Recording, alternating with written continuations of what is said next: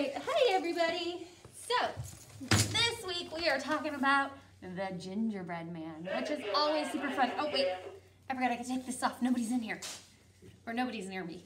Okay, so we're gonna read this story called The Gingerbread Man. Okay, and let's see, so that's the title and the name of our story, and it was illustrated, so the pictures were drawn by Gail Urelli. Okay, so let's read it and find out what happens with this crafty old gingerbread man. Or crazy old gingerbread man. All right. Once upon a time, a little old man and a little old woman lived in a cottage near the river.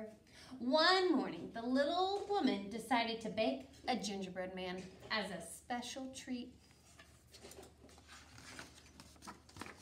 The little old woman would mix together all the ingredients to make a gingerbread man, or to make gingerbread dough.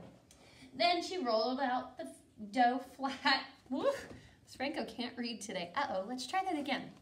Then she rolled the dough out flat and used a cutter to make it into the shape of a little man. Finally, she made some icing for his eyes, mouth, and she gave him 3 currant buttons, 1, 2, 3, and a cherry for a nose. The gingerbread man was ready to be baked. Half an hour later, the gingerbread man was baked, and the little old woman opened the oven. Suddenly, the gingerbread man jumped up and ran out through the kitchen door. "Stop!" cried the little old woman, rushing after him. "I want to eat you!" But the gingerbread man wouldn't stop. He didn't want to be eaten. I don't blame him. I wouldn't want to be eaten either. He said, "Run, run as fast as you can. You can't catch me. I'm the gingerbread man," he chanted.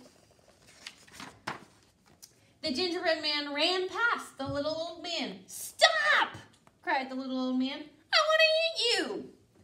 But the gingerbread man ran even faster. "I've run away from a little old woman, and I'll run away from you. Run, run as fast as you can. You can't catch me. I'm the gingerbread man," he chanted. The little old man and the little old woman chased the gingerbread man into the yard, but he was too fast. As he ran, he passed a pig. "Stop!" snorted the pig. "I want to eat you!" But the gingerbread man ran even faster. "I've run away from a little old woman and a little old man, and I can run away from you," he said. So, "Run, run as fast as you can. Can't catch me. I'm the gingerbread man," he chanted. The pig chased the gingerbread man, followed by the little old man and the little old woman. The gingerbread man ran past a cow by the barn. "Stop!" mooed the cow. "I want to eat you." "I've run away from the little old woman and the little old man and pig, and I can run away from you," the gingerbread man cried. "Run, run as fast as you can. You can't catch me. I'm the gingerbread man," he chanted. The cow, the pig, and the little old man and the little old woman all chased the gingerbread man, but the gingerbread man was too fast. The gingerbread man raced past a horse in the field. "Stop!" neighed the horse. "I want to eat you." "I've run away from the little old woman, the little old man, a pig, and a cow, and I can run away from you," he said. "Run, run as fast as you can. You can't catch me. I'm the gingerbread man," he chanted. The horse chased the gingerbread man, followed by the cow, the pig, the little old man, and the little old woman.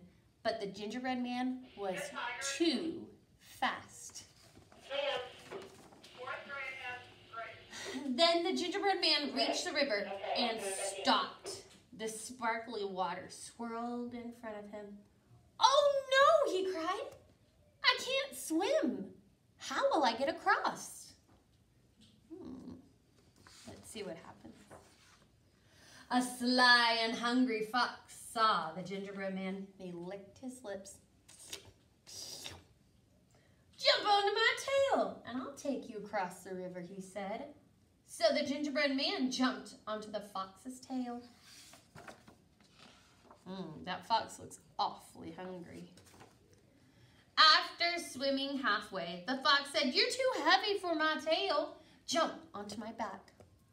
So the gingerbread man ran along the fox's bushy tail and jumped onto his back.